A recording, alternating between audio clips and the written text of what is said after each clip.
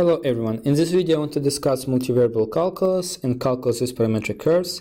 So let's say we're giving parametric equation x equals a cosine t, y equals b sine t, and I want to answer two questions. The first one, I want to find the area enclosed by this curve, and second question, I want to find the arc length of this curve. Okay, so let's first start to try to visualize this curve for a given interval of t from 0 to 2 pi. The first thing that we can do, we can eliminate the parameter. And how we're going to do this? We're going to take two equations, and first equation divide both sides by a, and second equation divide both sides by b. So we'll have x over a equals cosine t, and my second one, y over b equals sine t. Then I'm going to square them up, add them up, so we'll have x over a squared plus y over b squared equals cosine squared t plus sine squared t, which in this case equals to 1. So I have that the whole equation equals to 1. Okay, so let's graph it. We can see really easily that this is going to be equation of an ellipse. But I want to know if it's stretched more in x direction or in y direction. So let's answer this question. So first I can see that a is bigger than b. So if I know how the ellipse looks like, ellipse looks something like this. But so if I want to find the ellipse, I need to find the intersection with x-axis and with y-axis. I can find this really easily from this equation by just making y equals to 0. I will find x-axis intersection, because in this case all values of y are going to be equal to 0. And when x equals to 0, I will have y-axis intersection. Okay, so let's first find x-axis.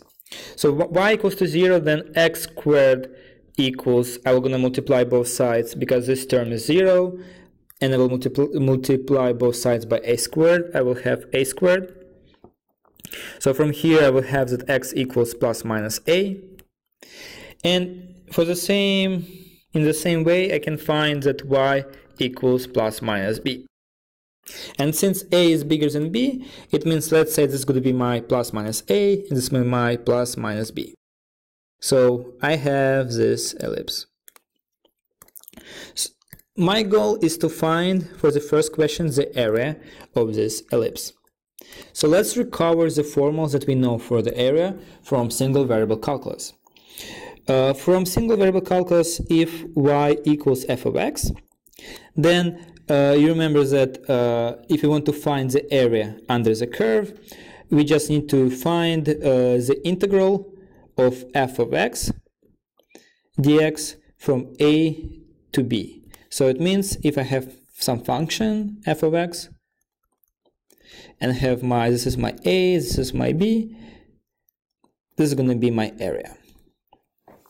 Okay, but what about this case?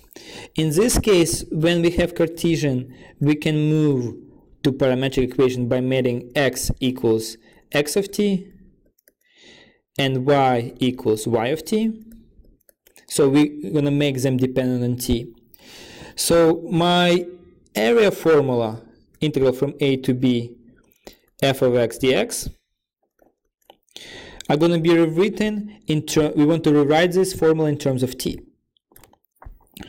But what is my f of x? My f of x is just y equals f of x.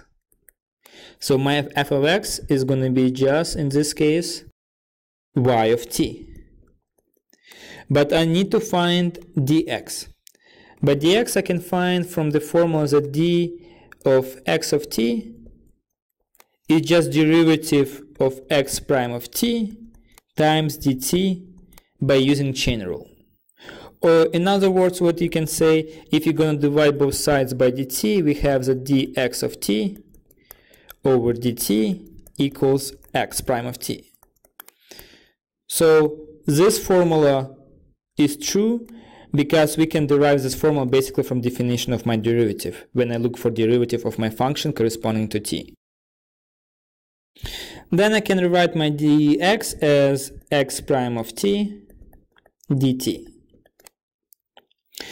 Right now we have integral in terms of t, so we want to change our bounds to be in terms of t. So we're saying that we go from our initial point to our terminal points, or in other words, from t0 to t1. So the formula for area for parametric equation are going to be the following: integral from t0 to t1 of y of t times x of t dt. Okay, so let's apply this formula and let's find the area of our ellipse.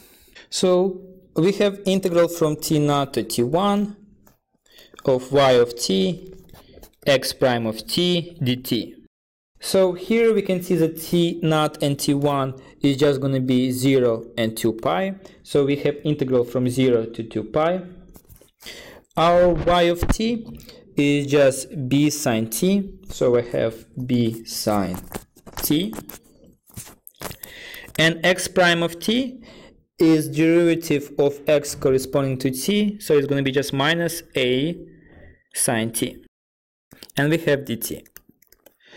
Here a and b are constants, so I'm going to factor them. So we'll have minus ab, and inside I have the integral from 0 to 2 pi of sine square t dt.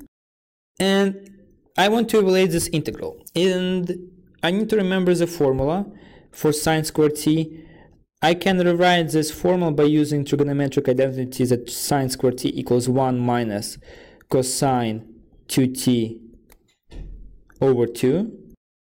So my integral is going to be equals to integral from a minus b from 0 to 2 pi. And then I'm going to have inside 1 minus cosine 2t over 2 dt. And here I'm going to use one trick, small one that you can use on your test. Integral of cosine, in this case, is going to be sine 2t. So when I'm going to plug in t equals to 0 and t equals to pi, I will have sine of 0 and sine of 4 pi. And both of them are 0. So basically, when I'm going to find the integral of my function, this term is going to be equals to 0. So the only term which is going to give us non-zero is going to be 1/2. In that case, my integral minus ab is going to be just 1/2 t when t changes from 0 to 2 pi. And after you will plug it in your formulas, you can see that our integral is going to be actually equals to minus PAB. And you wonder, like, why do we have negative sign? And negative sign basically depends what parameterization did we choose. If I will choose another parameterization, I will get positive sign. But in this case, we can just put absolute value. So my area is going to be just PAB. So this is the area of an ellipse. In my next video, I'm going to do the second part of this problem. If you're not subscribed to my channel, please subscribe.